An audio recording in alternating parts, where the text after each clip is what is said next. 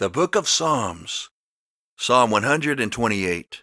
Blessed is everyone that feareth the Lord, that walketh in his ways. For thou shalt eat the labor of thine hands. Happy shalt thou be, and it shall be well with thee.